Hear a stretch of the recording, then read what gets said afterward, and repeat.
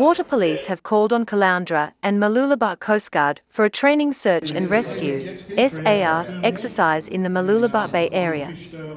This exercise, without prior warning, was designed to test our crew readiness and ability to conduct a joint operation under real-world conditions. What's on station, and that's saying. Briefing, we've got the crews assembled, we've got the vessels open up ready for deployment, all the crews are entered in our logs. I'm going to give a quick briefing to skippers, they get in. And on channel 66, so if we can have the... The exercise was based on a missing diver lost in the vicinity of the ex-HMAS Brisbane Wreck Conservation Park. Pretty bad, 2 metre seas. Well, it's my opinion, the bigger boat. Coordination of our vessel assets was conducted at CoastGuard Mooloolaba's headquarters. It was led jointly by senior CoastGuard personnel working under the direction of the Water Police. Quick briefing. We've got accident in progress. The Water Police vessel was in Norm White is on site. The exercise is locating a missing diver off the HMAS Brisbane site. We don't know how long he's been missing, but the Water Police boat is on site and he's starting a square search. Once we get out there, he will change the search pattern to a inline search.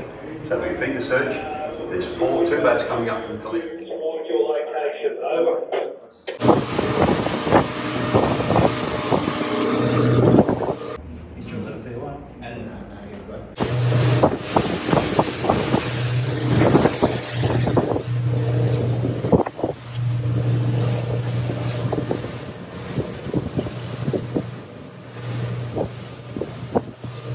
This is the moment that our crew discovered the target and reported their location. The exercise was a great success.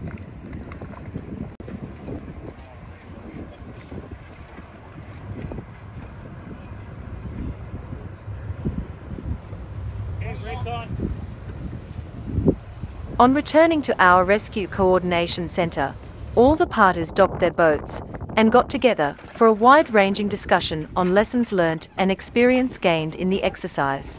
We never trusted long. It went faster than we expected it to. Sorry about that. And, Mario base actually was based on a true... That basically identifies done in water out there. All parties agreed on how useful this joint exercise had been. Yet more of our personnel in planning, coordination, radio and boat crew are keen to repeat these drills and gain experience in how best to handle these situations for when the next real-life incident will inevitably occur.